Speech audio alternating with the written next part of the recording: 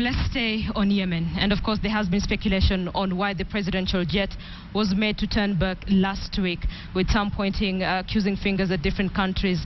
But the Ministry of Foreign Affairs has remained categorical that the presidential jet was made to turn back after security concerns were raised over the airspace in Yemen. And this is where the concern starts. Let me give you a brief, basic information about Yemen.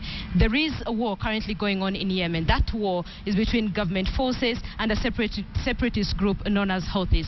Both these two groups are fighting to control the government in Yemen. Now, at some point, Houthis were gaining ground over the Yemeni government, and they asked the Saudi Arabian government to help them. Saudi Arabia is the neighbor to Yemen. So Saudi Arabia got a 10-country coalition to launch airstrikes to sort of help the Yemeni government regain its control over that particular country. The attacks that have been launched by this 10-country coalition have mainly focused on airstrikes by the coalition forces. If you're a Kenyan and you're aware that your president was made to turn back, this is where the concern begins.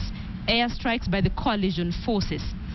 The presidential jet, this is according to some information that we've received from our sources, is a military jet. It is registered under a military jet.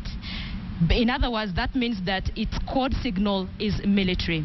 This is dangerous for anyone flying in a war zone, because in that airspace, anyone who detects this plane will perceive it to be a military jet. This is a war zone. You do not know who is flying in this particular plane. You do not know what the objective is. It could be an enemy jet coming in to bomb. It could be coming in to spy. You don't know. So, putting in mind that in Yemen, we have government forces, we have the Saudi-led coalition, and of course you have the Houthis.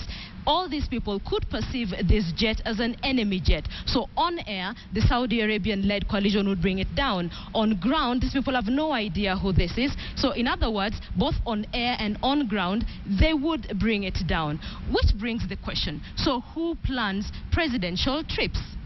Presidential trips are planned by the military. After they're planned by the ministry, they're run through the NIS.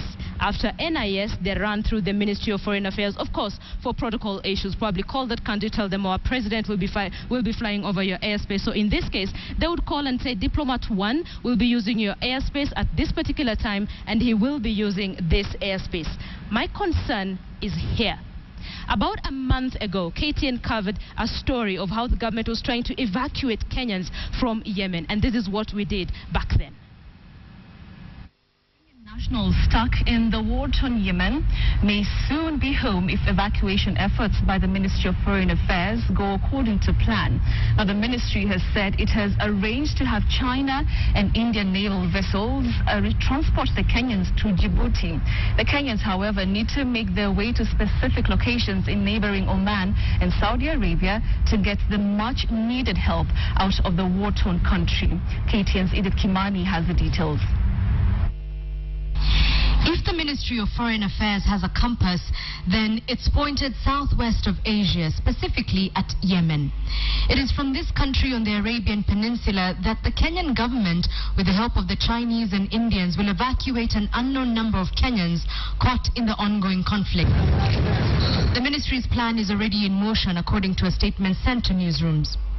The Chinese and Indian naval vessels are currently in the region evacuating not only their nationals but also those of friendly countries that have requested them to do so. The statement reads in part, those evacuated are transferred to Djibouti for their governments to arrange transport to their respective home countries. Okay, people, that was a month ago. Kenyans who wanted to be evacuated from Yemen were told to go to Oman or Saudi Arabia, basically meaning that it was impossible to get them from Yemen. It was too dangerous to get them from there. That was a month ago. And looking at the statement from the Ministry of Foreign Affairs, the president's trip was supposed to go over Yemen.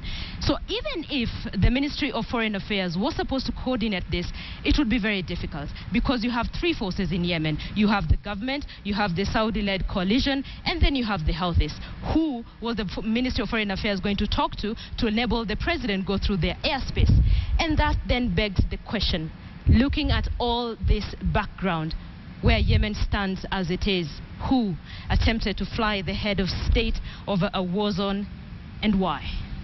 That is the question that is on the minds of so many Kenyans now. A lot of questions, Linda. Who is it? The Ministry of Foreign Affairs? Is it the National Intelligence Service? Is it the military? Did anybody try to fly the presidential jet over a war-torn area? And who was responsible for that? A lot of questions. Yes.